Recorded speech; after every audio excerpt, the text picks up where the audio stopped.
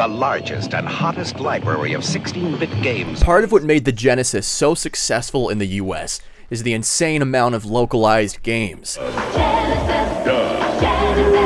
If Sega fans only played games made in North America, all we'd have is stuff like Vector Man, Toe Jam, sports games, and whatever else they make in the West. I like Genesis, and it costs a lot less. Wait, kid, that game I'll take Sonic and Genesis.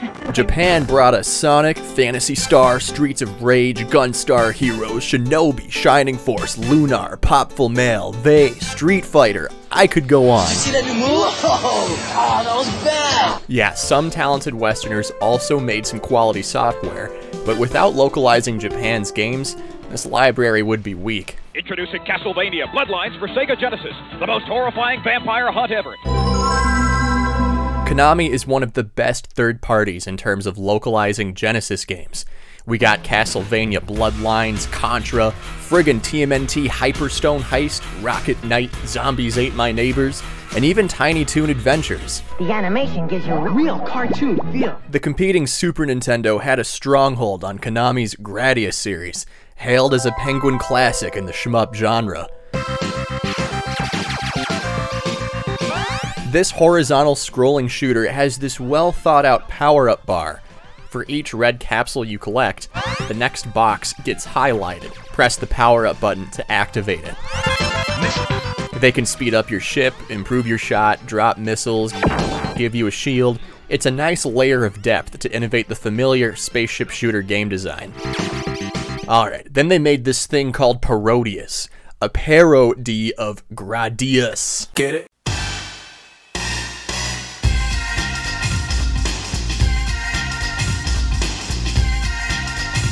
So, same thing, but now you can play as a penguin or octopus. All the bad guys are crazy things like Easter Island heads, other penguins, ladies, cat submarines, dancing pandas, whatever the hell this thing is. In addition to the aforementioned power-up bar, you can also get bells. They're originally from Twinbee. These change color when you shoot them. Gold just gives you points, but the other colors are a unique superpower, like screen-clearing bombs, laser walls, corpulence, megaphones. It's wild. Like a Japanese game show on bath salts.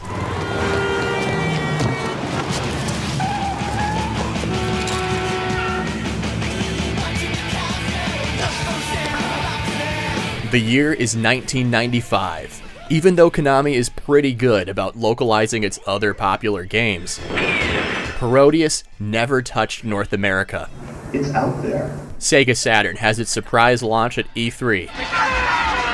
And while the 6 release games are an alright starting gun, the lineup Americans can look forward to looks fantastic. In this E3 video from Tronix, Parodius is on the list, slated for its first Western release ever.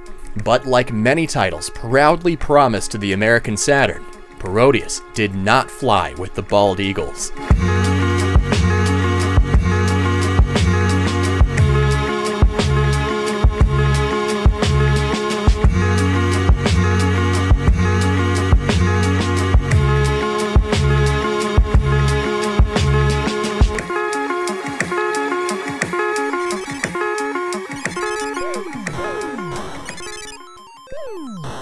Shmups, shoot 'em ups, spaceship shooters, STGs, dodgy don't get hit 'em ups, whatever you want to call them. They've been around for a while. For much of the 80s, they were prominent in both the arcades and at home. It's fun. Whether you're cruising through the electric streets of Nippon or hitting up video joints in Western worlds, spaceships will be flying and bullets will get dodged. In the cabinets, on your cartridges. And in this genre, Gradius is a household name. But realistic? Give me a break. Konami brought their classic to the West many times. The Super Nintendo launched with Gradius 3 in North America, notorious for being harder than diamonds. Across the world, it's welcomed with warm reviews and millions of sales. Parodius, on the other hand, barely made it out of Japan at all. None of the 3 installments ever got localized to North America. They also never touched a Sega platform. That's about to change. There exist 3 Parodii at this point in 1994. The trilogy starts with Parodius, released on the MSX in 1988. This seems to be inspired by interchangeable features unlocked with the 2 cartridge slot MSX machines. For example, if you played Nemesis with Penguin Adventure in the 2nd cartridge slot, you could blast away through space as a flying Penta Penguin. Its resemblance to Parodius, released later that decade, is striking. The roughly 6-stage shooter lets you play as one of 4 then popular Konami characters, along with Taco the Octopus. He's the main character, sometimes called Mr. Parodius. The MSX manual was loosely translated to English back in 2002, revealing a plot, but the translation is kinda sketchy. From what I gathered here, children like computer games more than their parents, and the parents are toiling away at daily life, all while World War III seems to be right around the corner. So Taco sets out to spread peace and hope as the dream programmer, planting the seedlings of peace. But suddenly, the sworn enemy bug comes to mess things up, like a computer bug or something. Taco stood up. Even an octopus stands up. 8 legs afford well balance. He sets out with 4 of his friends to defeat the bug. Not that bug. While each character looks unique and has their own power-up sprites, their attacks are virtually the same. There's no real advantage to playing one character over another. You do battle with hordes of Easter Island heads, penguins, and even Heno Heno Mohiji themselves. Each power-up makes your bar advance 1 unit, letting you select which power-up you want at your leisure, just like in Gradius. But be careful not to use the power-up that gets rid of all your power-ups. This first installment is pretty basic, taking heavy level design influence from Gradius. It's also dummy hard. No easy mode here, just an even harder mode. Each stage starts in space, with mostly recurring enemy patterns to get your ship beefed up. Then you fly through the theme of the stage, usually with a floor and ceiling. They often have a mid-boss, and always end with a boss. I'm not going to talk about it too much, but fun fact! You can play it on your Saturn with the Konami MSX Antiques Collection, released only to Japan in 1997.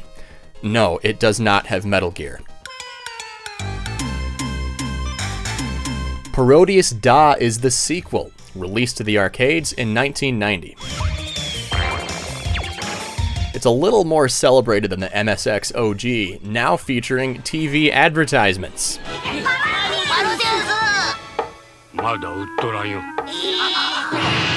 Da pumped out several ports, the most of any Parodius installment, becoming the first to release in Europe. Parodius Da pretty much translates to "It's Parodius," but in Europe they just called it Parodius, unless it's called Parodius Nonsense Fantasy. It has 4 characters instead of 5, but unlike the MSX game, each do have their own unique power-ups.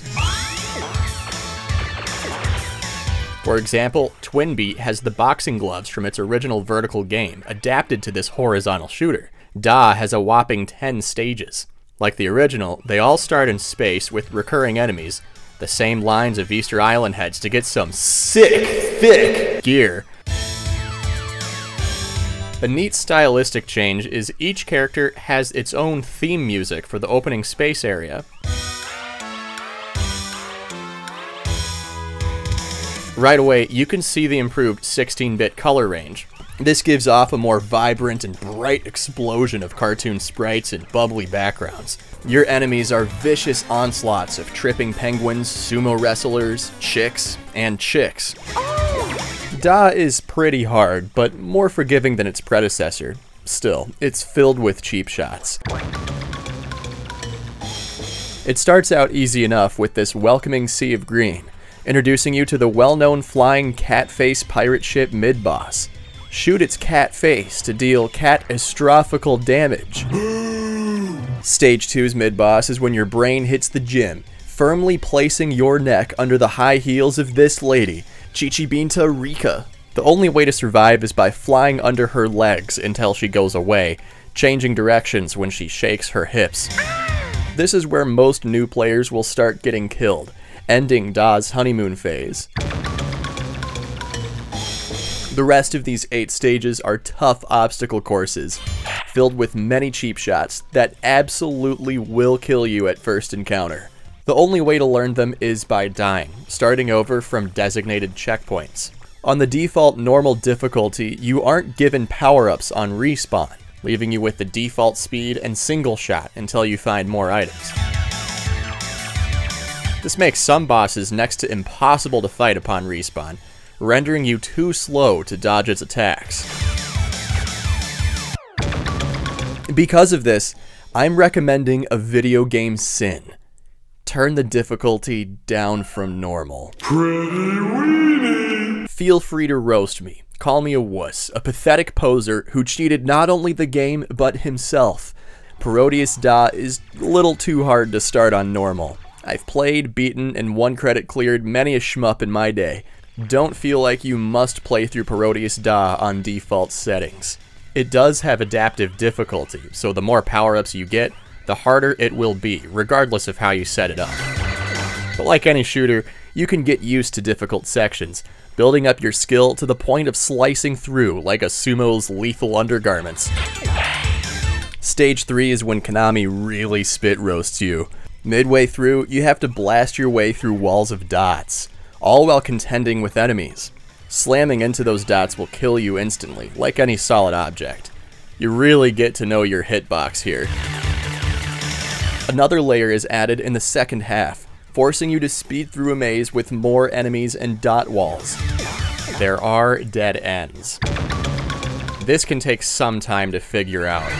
The rest of the stages don't mess with you this much, but there are underwater sections in Stage 8. Going under slows your ship down, making it harder to dodge stuff. Fun fact! The arcade game uses the same hardware as Konami's Teenage Mutant Ninja Turtles: Turtles in Time. Bring that statue back, you bloated beanbag! They repurposed the same 16-bit board for several games, including Parodius Da. Once you set the game's difficulty to your liking, it becomes legitimately fun. With Limitless Continues, you can keep playing and playing to explore the goofy levels and learn its toughest boss fights.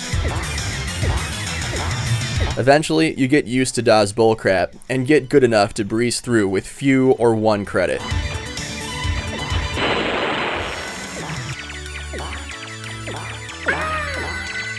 The soundtrack almost entirely consists of remixed classical songs.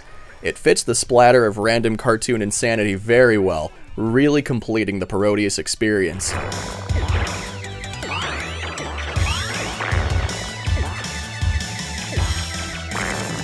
One interesting new addition is Auto Mode.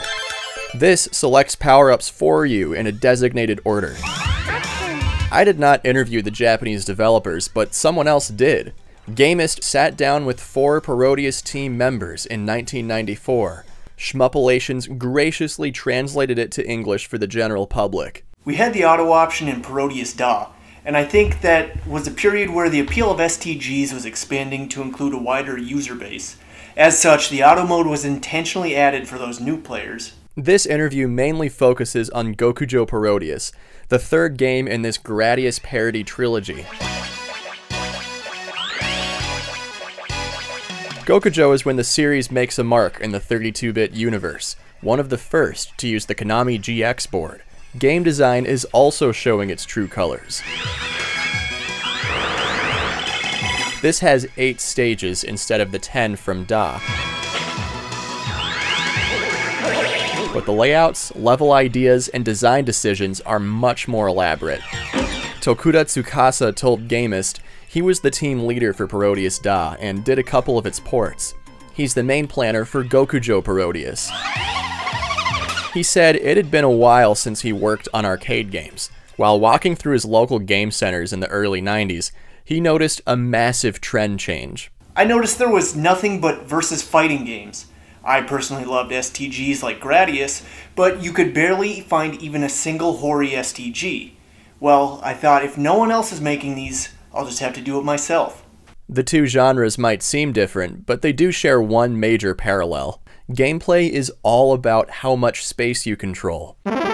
An experienced Street Fighter player knows what move their main has, where the hitboxes will land, and how fast each attack comes out. The more space you control, the better off you are. Shmups are also about dominating space. Not outer space necessarily, but like the space around you. You never want to get cornered, and must leave enough room to dodge bullets from all angles. With each bullet cloud, you must, in a split second, negotiate your flight path without losing too much space. Selecting which enemies you destroy will reward you with more space. Not only are you assuming the role of a spaceship pilot, you are also a real estate mogul. Tsukasa did not want to make another standard shooter like the ones that dominated the 80s. Given the exploding popularity of fighters, he felt they could take some inspiration from them. I was thinking about having 6 characters at first, but when I showed it to my boss, he said, "Fighting games have a lot of characters, so why don't we make it 8? Here they are, the characters from Da, and 4 new ones. You could say there's actually 16 characters, since each have a Player 2 variant. An Echo Fighter, if you want to call it that. Like Da, they all have unique power-ups. Much like fighters, each character has their own advantage. They all start with the standard single P shooter. While weak, it's usually powerful enough to kill bosses. Most of them have a shoot here weak point that only takes a dozen or so hits. Koitsu, a fun stickman flying on a paper plane, has a really wide shot when powered up. This makes it much easier for him to cut through the walls of cheese in Stage 3, and shoot at enemies from above and below. Hikaru's powered shots are more concentrated, so she has a more difficult time navigating cheese, but can more easily cut through Mermaid Lady's laughter. Her strawberries make for a nice narrow beam. Koitsu, on the other hand, struggles to slice up this villainous joy. Fun fact! Koitsu has his very own Yu-Gi-Oh card.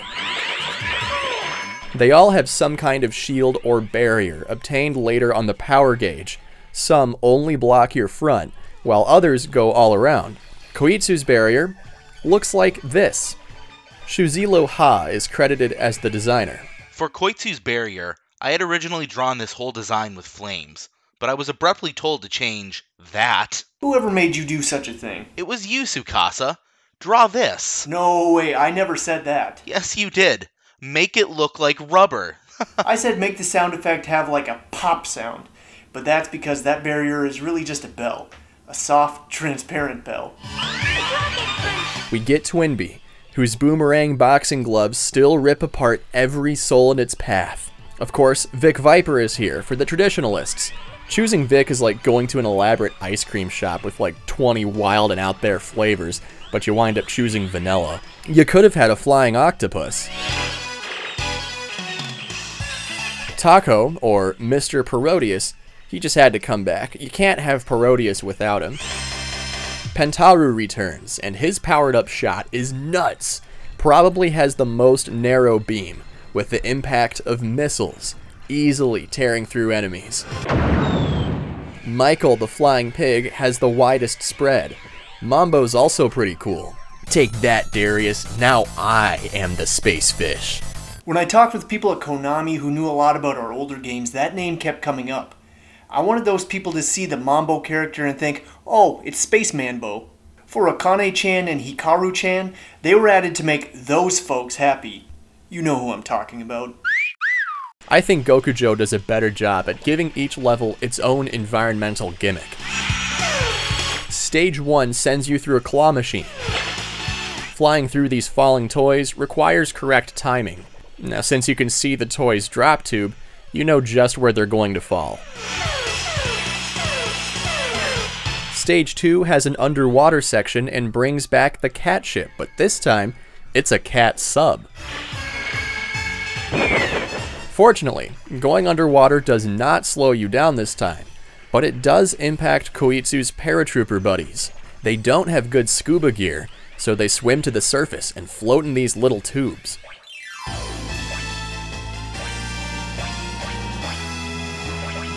I also got a lot of contradictory instructions when I was designing the Stage 2 boss, Eliza. Make her look like a vivacious young girl in the bloom of youth, and actually, it'll be better if you make her a little older. In the end, it was more like, well, this is what I can draw. Eliza has one of the few cheap shots in this version of Parodius, flapping her mermaid tail at you. It covers half the screen. This will probably kill you at first.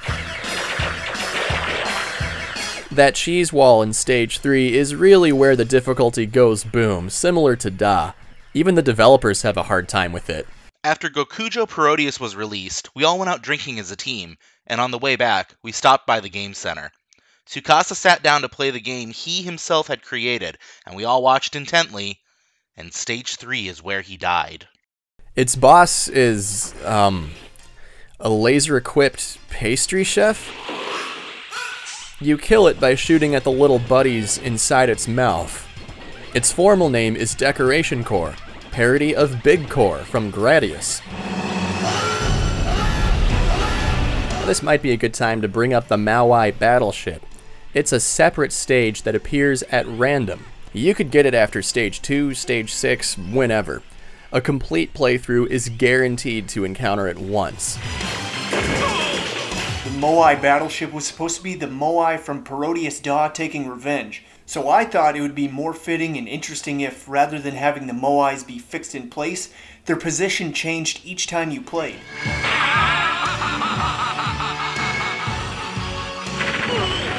It's a tough nut to crack. You have to survive as it moves in from behind, launching swarms from not the direction you're able to shoot at. For this reason, any character with only forward-facing shots have a difficult time with Maui. You're pretty much going to lose a lot of credits here when you first play Gokujo. And once you do lose a credit and hit continue, you'll start at the next stage. So the Maui battleship has to be done in 1 credit. Stage 4 takes you through a flying chicken-infested construction zone. The speed at which you move through it increases.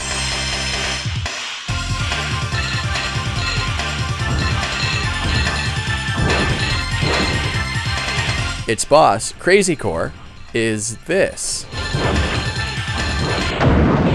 When I was drawing the Stage 4 boss, Crazy Core, I thought to myself, it looks like if you pushed him from the side, he'd just topple over. Tsukasa thought the same. My original concept for Crazy Core was something featuring traffic lights, but as I designed him, it gradually turned into something absurd and unrecognizable. Stage 5 is all in space, mainly featuring enemies from Gradius and other games. This is when we really start to see Parodius make fun of non-Konami shmups. You can see these spinning metal squares, like the ones from Xevious. Some of these bad guys appear to reference Galaga. Another thing is Michael's green shield. It looks just like the arm in Darius. It even shrinks when it takes damage. The most fun thing to design was probably the Stage 5 boss.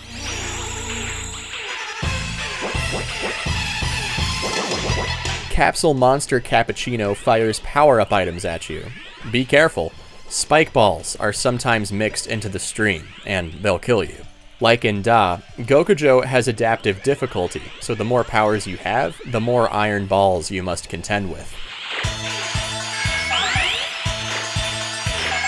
Like stock markets, Stage 6 takes you to the moon. There exists an East Asian folktale suggesting a rabbit pounding rice cake can be seen on the lunar surface.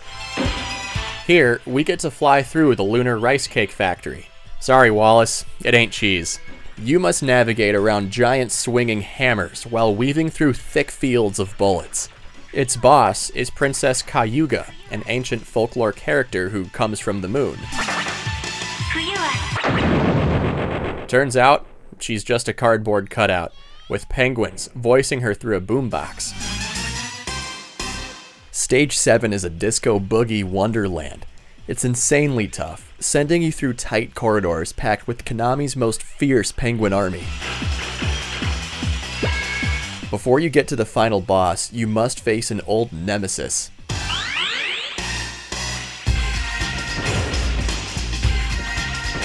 That sensual Vegas hip shaker returns from Parodius Da, literally tearing up the dance floor. But this mid-boss is more difficult than the penultimate boss, Taco's Cutie, a giant royal octopus. How dare you oppose me? I've been able to kill her by just staying in one spot. She might be the game's easiest boss. Perhaps that's part of the joke. The minor plotline of Gokujo revolves around the characters going on a quest for their past glory. The full title of the game translates to Fantastic Parodius, Pursuing the Former Glory.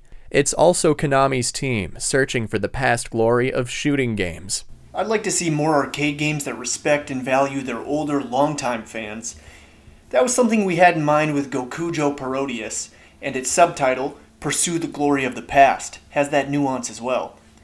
Back in the day, I used to go to the game center, and there were all these different games to play. But nowadays it's nothing but versus fighting games, and there's no place for players like me.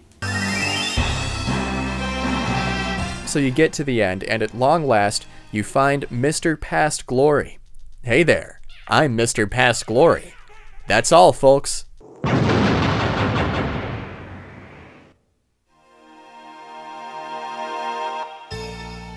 It's a comically grim outlook from the developers. There's an extra stage after the ending. It's a highly difficult and long celebration of Konami games. You must beat it in one credit too. Starting a new credit sends you back to the start of the stage instead of a checkpoint. In the Saturn port, you can unlock it after beating the game and play this stage from the main menu. Since they went to the trouble of spending their money on our game, the least we could do is say thank you. After all, I want players to walk away with good feelings when it's all done. Maybe this way they'll feel good and want to play it again, after having endured so much abuse. I personally think Gokujo Parodius is a near perfect follow-up to the previous two games. Every level is based on clever ideas without getting repetitive. On top of having a funny cast of characters and enemies, the attack patterns and boss fights seem fair, save for a few cheap shots. Unlike Da, this is not tougher than Dolomite. Accessible to beginners. Expert shmup masters still face a fun challenge thanks to its adaptive difficulty. A good game to try to 1cc.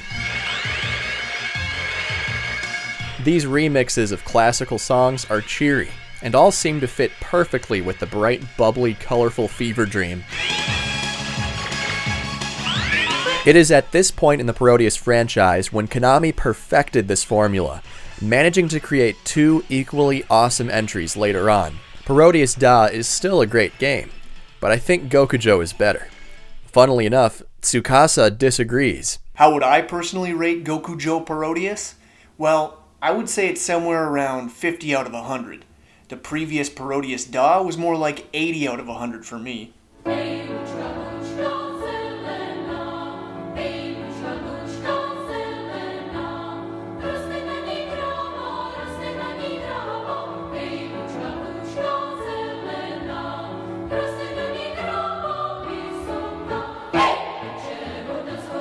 Gokujo Parodius is said to have hit arcades in April 1994. Like Da, this too has multiple console ports. It came to Super Famicom in November of that year. It features 3 more characters and lots of hardware slowdown. The next month, December 3rd, 1994, the Parodius Deluxe Pack launched with Sony's breakthrough home console in Japan. This compilation has near-perfect arcade ports of Parodius Da and Gokujo Parodius. It does have some slowdown in certain areas. One other issue is it pauses for loading times in between levels. The arcade game seamlessly moves through like butter. Later that month, Japan's Sega Saturn magazine confirmed this Parodius package is coming to Saturn.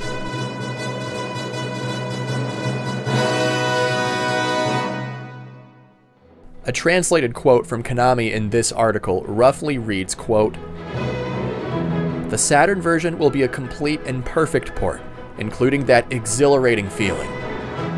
Sega nerds on Usenet are excited about this port, saying this will let them compare 2D capabilities of the Saturn and PlayStation.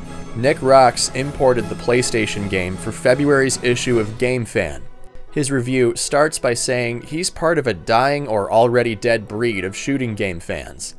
Like Japan, shooting games once filled the arcades and consoles of the West, now fading away. Are there any shooter fans left? According to American companies, the answer seems to be no.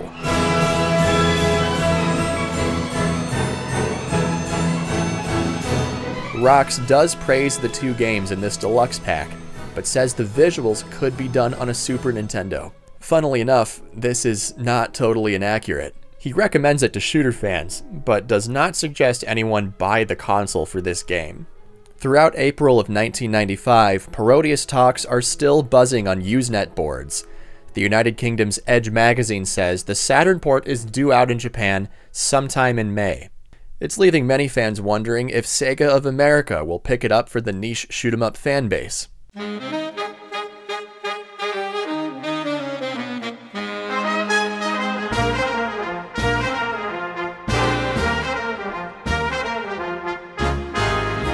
E3 rolled around on May 11th, unleashing a flurry of news for both Parodius and Saturn fans. Of course, the Sega Saturn had its surprise North American launch on this day, shocking many. Not only that, but the console's fabled Parodius port is on the show floor. E3 visitors are getting a chance to play the Japanese version on Saturn before it comes out in any region. People who wound up playing both ports slammed their keyboards to tell the world Saturn's Parodius runs better than PlayStation's, with significantly less slowdown. This early sign at 2D prowess is great news for Sega fans. On top of this, Konami announced at E3, Parodius is getting localized to North America for both consoles. It's listed here in the Tronix E3 vid, right next to Castlevania. Can't wait for that localized Castlevania game for my Sega Saturn. That'll be fun. Footage of Saturn's Parodius in action at the show is said to be in Marty Chin's E3 video. Still, no sign of it being preserved online all these years later. Hopefully it comes to light someday. Marty Chin, I hope you're out there. On May 19th, Gokujo Parodius Da Deluxe Pack came out for the Saturn in Japan. If you look at the game's files, you will find kaihatsu.doc. This contains messages from the development team. The file was taken out of the European release, but stayed in the PSP port for some reason, according to the cutting room floor. After putting it through some rough online translators, H. Spark Ueda said the complex graphical tricks on the Konami GX board work seamlessly on Saturn. He calls the console hardware very deep, saying he worked to get as much power out of that hardware as he could, but says there are a lot of parts he hasn't used yet. Ueda apologizes for the slowdown when Cat Submarine turns, and during the Rika sequence. Most of these other messages are small stories, not going super deep into the intricacies of developing this port. Sound designer Osamu Kasai says something along the lines of, quote, "Well, it's finally over. Why am I so tired? At any rate, now I can drink. Now I can go to Disneyland with my daughter. And now I can sleep." TCRF is looking for a fluent Japanese speaker to translate this hidden text. So if you're up for the task, I'm sure they would appreciate you dearly. For its August issue, GameFan imported Saturn's Parodius from Japan. Kay Lee gushed over how much better this is than on PlayStation, with next to no slowdown and no loading pauses. They're calling it a truly arcade-perfect conversion. It's also a nice early example of transparent sprites being possible on Saturn, seen here in the fight against Eliza. Other common game players on Usenet are also importing Japan's Parodius, getting it early before Konami sends it stateside. Throughout fall, there's a growing discussion on Usenet about the control Sega of Japan has on what Saturn games get released in other regions. It's talking about total control over what gets localized, and even what games Western developers are allowed to make. Sam Pettis, known better as The Scribe, wrote all about this control in his book. Both he and the Usenet dwellers spoke about Eternal Champions, developed by a Sega of America team. The 2D fighter came to both the Genesis and Sega CD, met with outstanding praise. A third Saturn installment was in the works and had a lot of hype, But according to the scribe, SOJ axed the project in fear it would outperform Virtua Fighter. SOJ wanted its own to be the definitive fighter on Saturn, not the American-made Eternal Champions. They would enforce control in other ways, even going as far as demanding what Saturn launch games would be made in America, not allowing the Bug team to make a Sonic game midway through development, insisting the console launch early despite Tom Kalinsche's wishes, and even refusing SOA the ability to work with 3 different developers on hardware, all of whom would later go on to create competing consoles. SOA's then president Tom Kalinske spoke about it all in our most recent interview. Well, it wasn't a criteria. We were told what we could have, and in large part, and so we didn't have a choice. I mean, we didn't even have Sonic, for God's sake, initially, and that was a huge mistake. And we didn't have FIFA Soccer, and we didn't have Joe Montana football. That wasn't our decision. So did that all come from Japan, or like did they tell you, hey, produce this software, don't produce this software? Is that basically what that was like? Basically, that's what happened, yeah. Kalinske was allowed to do whatever he wanted with the Genesis, making it a viable threat against Nintendo in the US. But in the era of Saturn, his reins were taken away.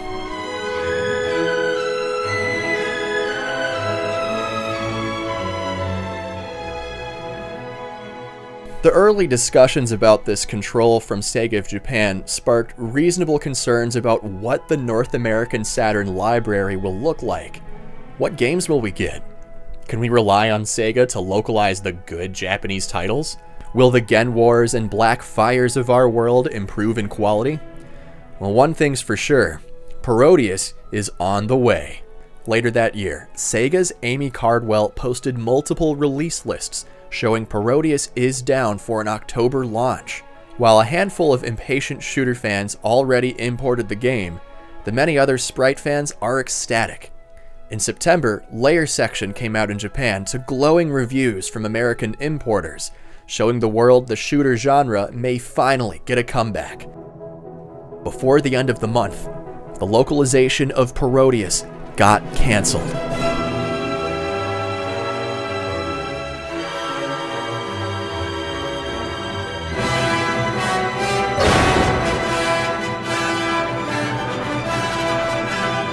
This post talks about a separate post in the Sony board, which is now banned. Thanks, Google. Someone there brought up rumors, claiming Sony and Sega are refusing to release the game in the West, some suggesting it's censorship. This person says they got in touch with some Sega reps, who said this is Konami's decision, not Sega's. They are not restricting Konami from releasing the game. That same day, Konami rep Christian Munoz posted a separate statement, saying Konami decided not to release Parodius on Saturn this year. Quote, "We might release Parodius in 1996. He says Konami will keep supporting Saturn with great games like Castlevania The Bloodletting. The statement from Munoz says Sega is not censoring Parodius despite the rumors. But a few days later, this separate statement from Konami was posted to the news group. It reads, quote, "Due to unforeseen circumstances, Parodius will not come out in 1995, but possibly next year." It doesn't clarify what those unforeseen circumstances are.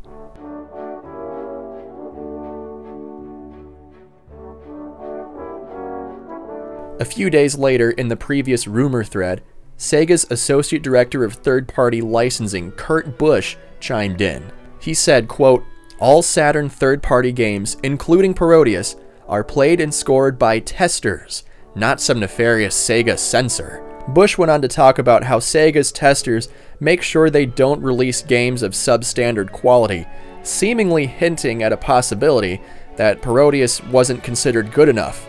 He ends with, quote, "Konami has very graciously set the record straight. If you want conspiracies, you'll need to look in another news group." You'll never guess who jumped in the thread next.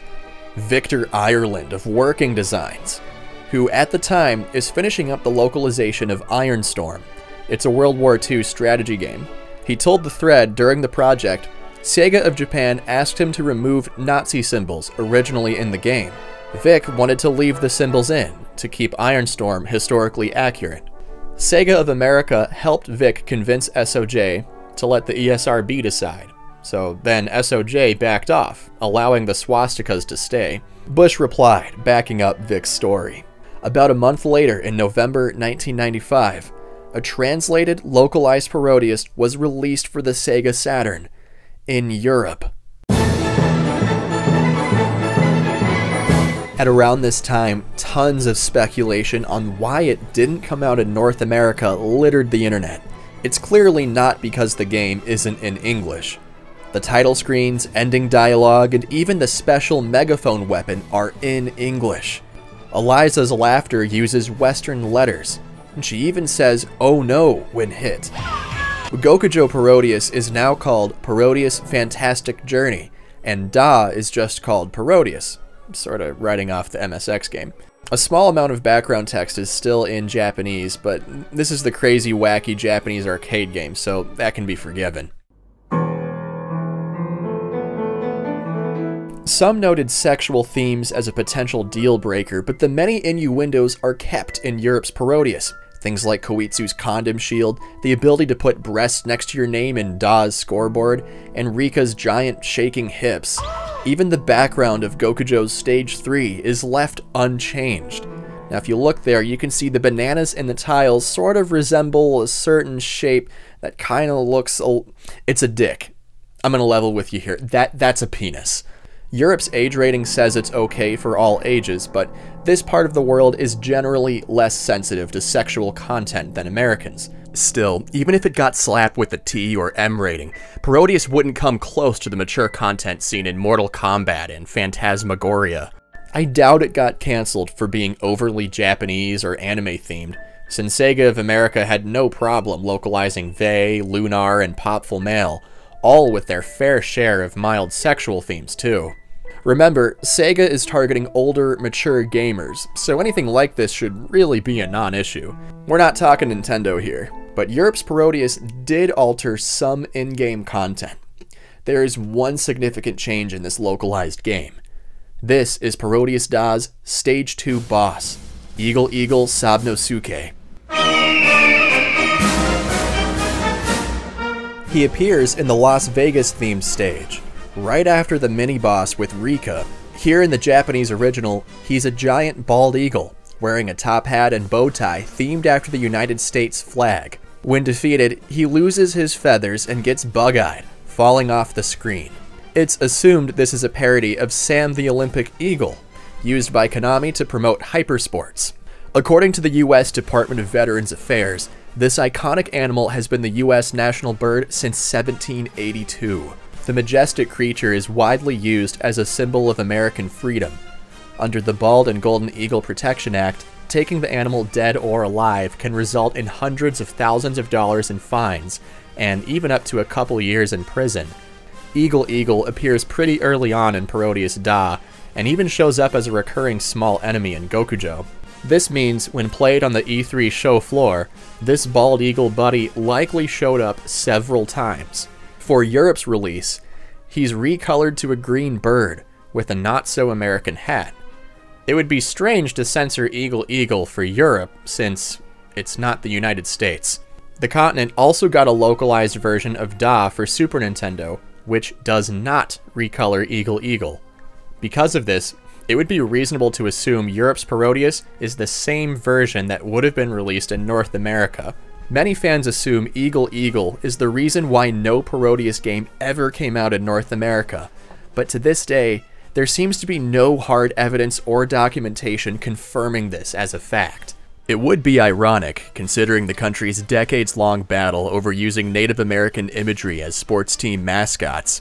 I know online polls have a lot of room for error, but I did ask my American Twitter followers if this boss fight would offend them. Out of 40 votes, 87% said no. While that's a vast majority, there were a few who said yes. I asked around at home and at work and couldn't find a single live person who said they would be offended. Konami already recolored Eagle Eagle, presumably to not risk offending Americans. It seems, even today, very few people are actually bothered by it. Could a silly bird really cause the free world to cancel a video game? We may never truly know. We do know they did change its colors. I digress. Besides, Konami and Sega both dispelled censorship rumors. They set the record straight, putting all potential speculation to rest. But let's discuss the contradiction. I know the marketing stereotype is Americans love nothing more than big muscles, big guns, and cheeseburgers. But out of 266 million people, do you really expect all of them to have the same interests? We already know they don't when it comes to video games. Thanks to the success of cutesy mascots and numerous weeboo games Sega had no issue localizing before. They're popular among hardcore audiences and are in demand. Parodius is in demand, evidenced by several posts in magazines. Is it because of cutting-edge, creamy 3D graphics? No, it's because Parodius is fun. A fan base is clamoring for this content to be localized, and they did it! Konami localized it! The game and inserts are in English, and it's out in Europe! Even if some conservative suits at E3 really got offended by Eagle Eagle, the bird got recolored. We can't trust Kurt Busch, and suggesting Parodius didn't meet quality standards is just a bunch of crap. If this isn't fun enough, explain this. If it doesn't look modern enough, explain this. Konami themselves said it's not due to censorship, but also mentions unforeseen circumstances. What are the unforeseen circumstances? It can't be SOA since they fought to keep swastikas. Is it really so niche that it can't be sold to Americans? Oh wait! Americans are already buying it! Stores on US soil spent the next several months selling imports of Parodius to customers who would have instead bought localized copies. It's ready! Why not pull the trigger when all the laborious localization work is done? Why would Konami refuse to release it? If it did, perhaps it would look like this. You're looking at Saturn Dave's imagining of a North American Parodius copy. He acquired high-quality scans of the European inserts from Gabriel DaCosta and worked his graphic design wizardry. For those unfamiliar with his work, he likes to make manuals, back covers, and disc art for Saturn games that never got released here. He does extremely high-quality stuff. It's like someone went to a parallel universe where it came out in the States, yoinked the copy, and handed it to me. It's beautiful. Thank you, Dave. So, as for why it never came out here, there's a few possibilities. My best guess is Sega of Japan put the kibosh on Parodius. We know they had total control over what got released in North America. It's also possible Konami, for some reason, decided it wasn't fit for the North Americans, but thought it could sell well in Europe. After all, it does already have brand recognition there, thanks to Parodius Da being localized. Non-weeboo North Americans largely wouldn't know what this is, but the crazy Japanese insanity would certainly get people's attention. Video games have been marketed well here for being crazy Japanese games. The only other explanation is perhaps they had copyright issues with the soundtrack, but other Parodius ports changed songs when this problem came up.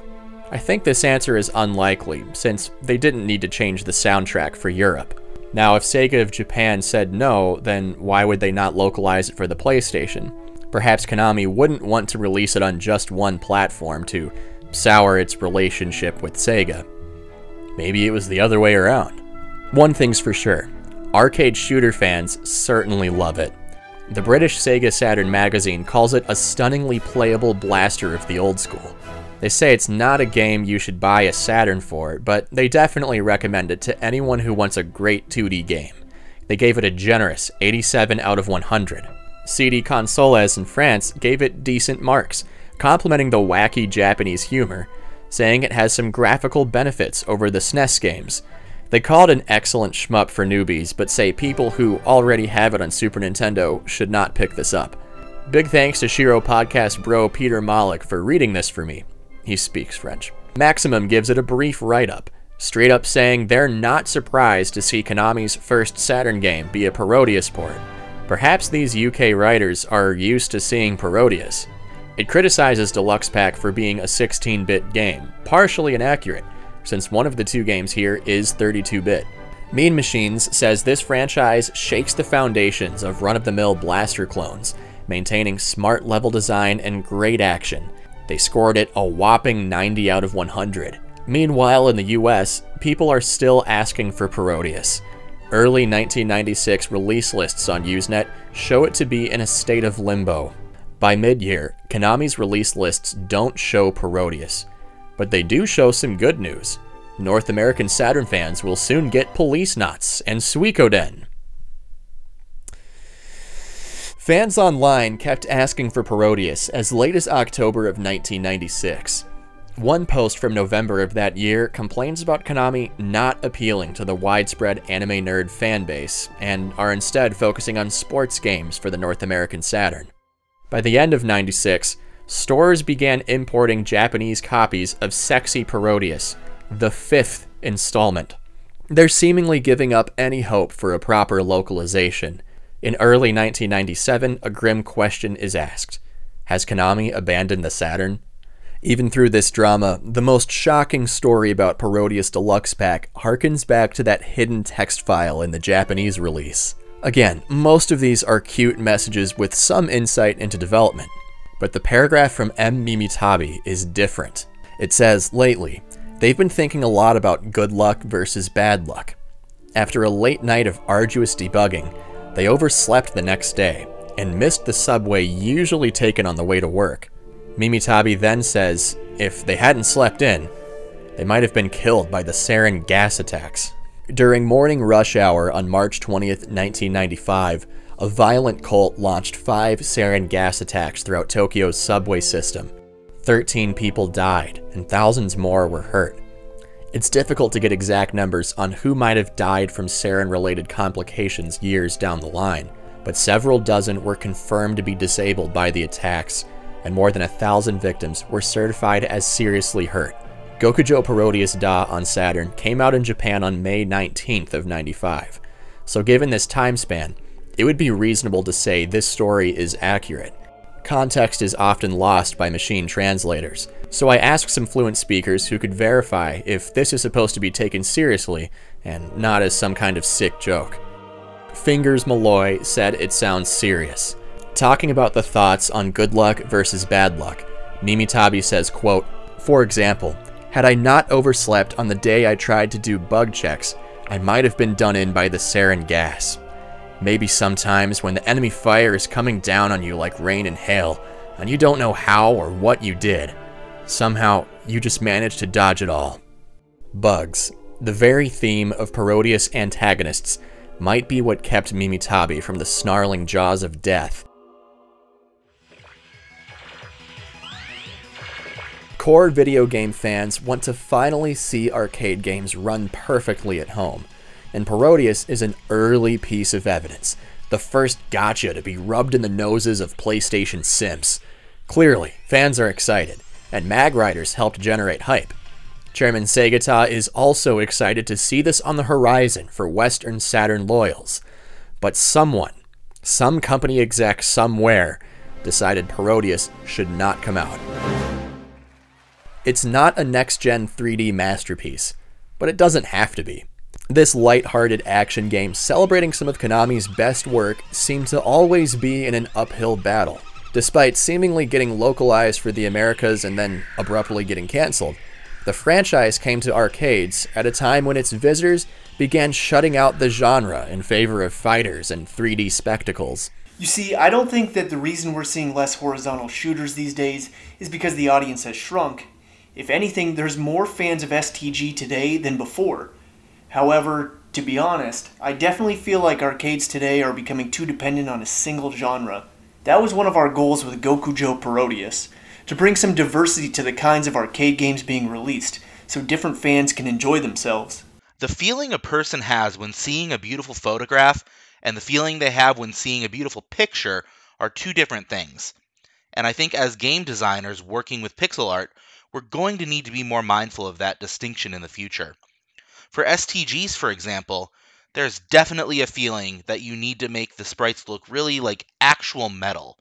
But more than that, I think you need to evoke that sense in the viewer of the individual artist's personality. So they go, oh, I wonder who made this. That's how I think pixel art will survive in the future. Parodius wound up with 5 shooters, all of which are playable on the Sega Saturn. Some weird turn-based strategy game called Paro Wars came out for PlayStation in 1997. After the 90s, the shooters were put out in a PSP compilation pack. Now, Parodius lives on in the ultimate afterlife for once beloved video game classics. Pachinko machines.